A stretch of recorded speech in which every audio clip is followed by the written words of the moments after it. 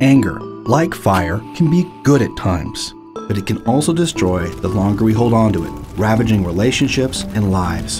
Why do we have it? And why is its grip so powerful?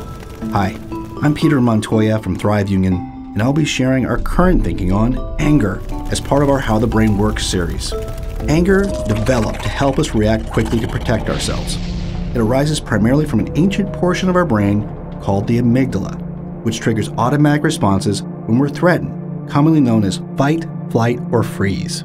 When distinguishing a threat, the amygdala activates the hypothalamus, which tells our pituitary glands to release the hormones like the stress chemical cortisol, adrenaline, and norepinephrine. Before we're even aware, our body is flooded with hormones and neurotransmitters that shoot up our heart rate, energize our muscles, and increase blood pressure, all to get us ready to fight.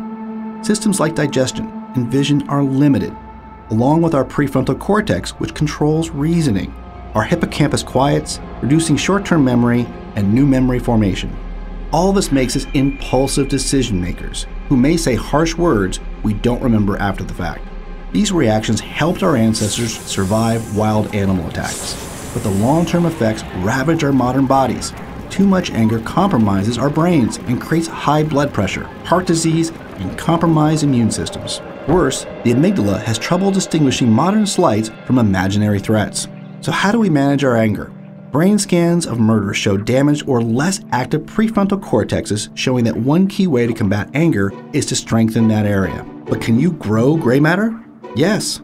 Research shows that meditation has been shown to both shrink the amygdala and grow the prefrontal cortex. Research also shows that venting or suppressing anger actually builds it. Instead, mindfully observe your feelings or try reframing them. Imagine learning that the driver who cut you off just lost their child. Your anger would likely immediately turn into compassion. Our imagination can trigger the amygdala or quiet it. Try creating stories that reframe an offender's actions when there is no real threat. And don't forget meditation. Meditation is by far and away the best practice for reducing all recurring negative emotions. Changing how we approach our anger literally changes our brains. It frees us from the tyranny of automatic responses and helps us enjoy greater health, longevity, and fulfillment so we can thrive. ThriveUnion is a real-world community and life school dedicated to human well-being. Our regular events include parties, game nights, supper clubs, hikes, and Thrive meetings to build deep levels of intimacy, empower us to grow, and improve our world.